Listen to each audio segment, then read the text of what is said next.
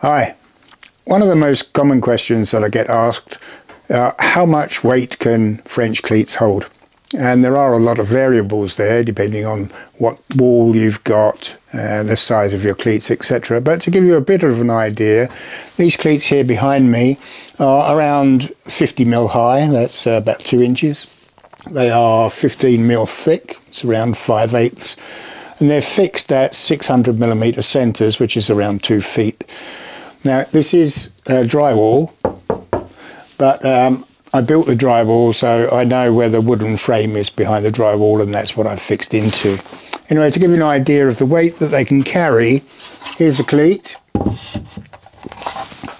that probably weighs a couple of kilo, and here are some ladders that weigh about 18 kilos. So I've got about 20 kilo of weight here.